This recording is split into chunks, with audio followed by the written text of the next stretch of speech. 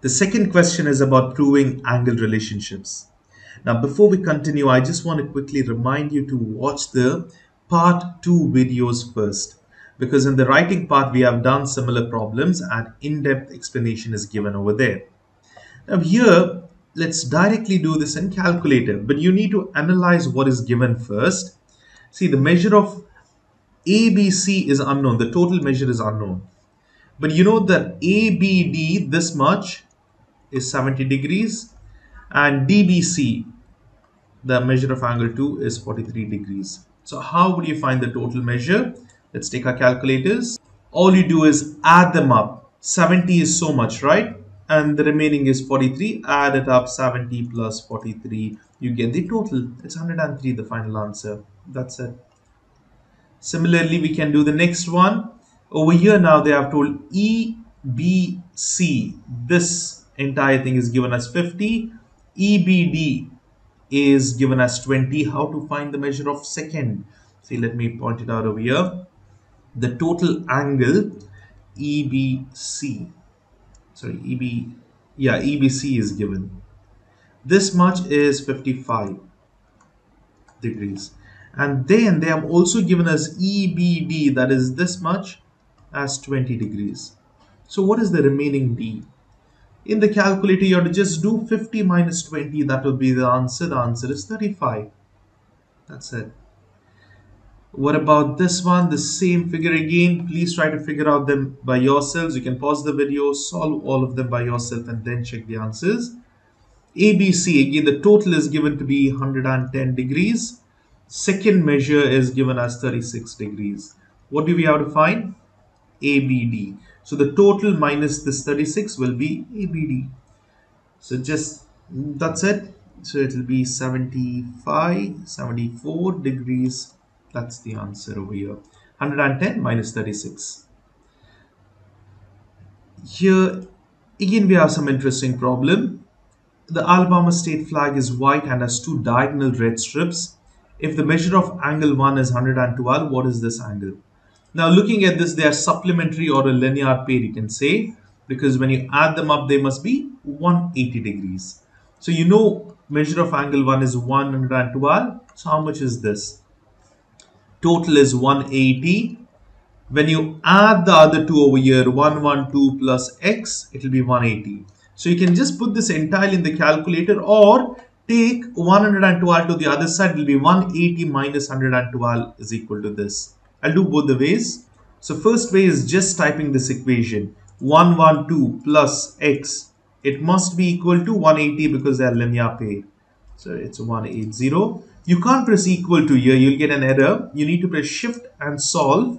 And now this is not the answer. Press equal to 68. You can see that's the answer. The next question is about construction. Aaron has installed a new window above the entrance of the office building. Measure of second one is 44 degrees. What is the first one?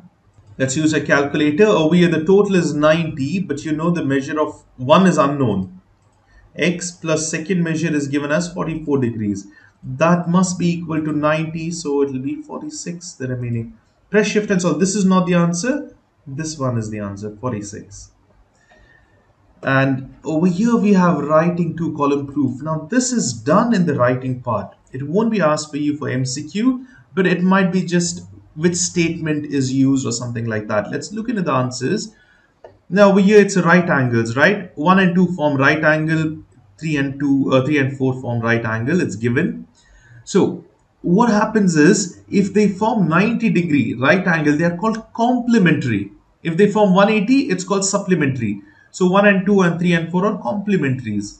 So now if that is the case, what is given over here? 2 and 4 is equal. So if 2 and 4 is equal, then the other two must be equal, because 90 minus 2 will be 1, or 90 minus 4 will be 1. It's the same angle, right? So let me just show you.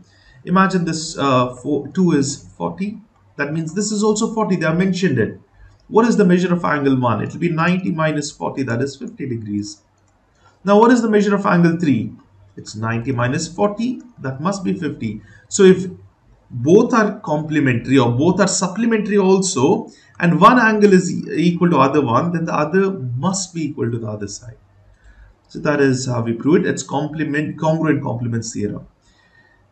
Now here again, this is they have told they are congruent. 1 and 3 are congruent. That means they're corresponding. If these two are congruent, then these are parallel lines. Then these are also corresponding to each other. Or you can say they are linear pair. Various ways to prove it. You can also consider because they're corresponding angles, this will also be equal. Or since they are supplementary, that's the easier way. These both are supplementary or linear pairs. If one is equal to other one, see, if this is say 120, this is also 120, then 180 minus 120 will be 60. 60, they both are equal. So here, because of supplement theorem, congruent supplements theorem. And now, what about this one? 5 and 7 are equal. Same thing again now, but this time it's a vertical angle. 5 and 7 are equal. These both are vertical angles. So if this is same, say this is 40, this is also 40, then obviously this will be 40 and this will also be 40. They are all congruent to each other. Okay, but they have asked you 5 and 8, not 5 and 6 or 6 and 8.